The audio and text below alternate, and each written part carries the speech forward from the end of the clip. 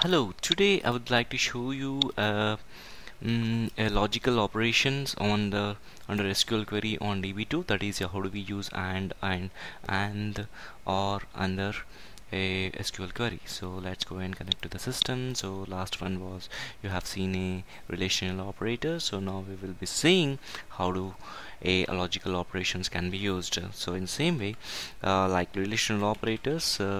Now I'm going to select an employee ID, okay, from EMP table 1, where employee salary is in between, right?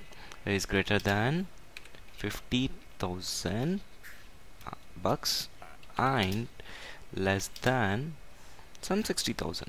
Okay, I want to see the range, how many of them, how many employee IDs, how many of the employees have their salary range between 50,000 and 60,000 bucks. Okay, let's run the query. So here I'm using an AND logical operation, so in order to get this data. So earlier just you have used relational operator, now I'm making use of combination of both relational and logical operation and run the query. So you can see there is no range, get it right? So why? So employee salary is greater than 50,000 and employee salary is less than 60,000. So why I'm not getting it? So let's me comment this and we'll see.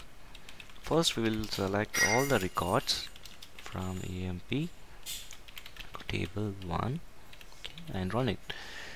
So you should have at least, you should retrieve this. So why I'm not receiving? So we'll go back and run this query.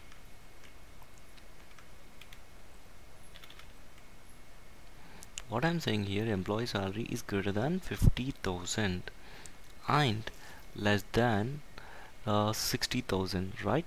So if it is a 55, then I could have got this. So since I don't have it, I don't have this range, so I was unable to retrieve it, right?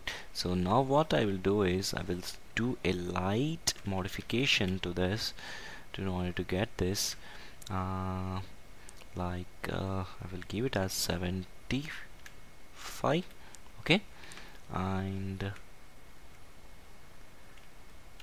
okay, and then we'll run it.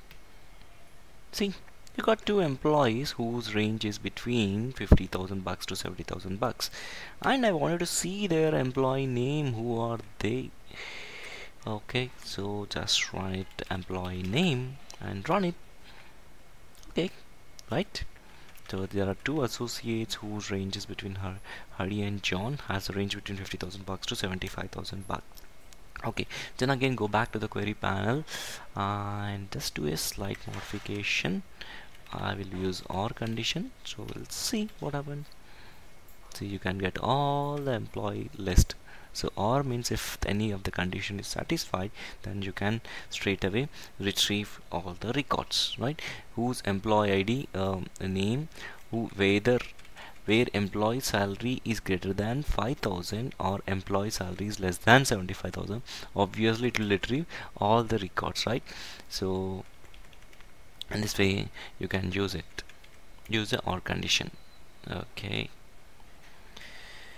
so this is about the logical operations of OR condition. So I'll be coming up with the next important query under select. So thank you so much for watching. Have a great and pleasureful day.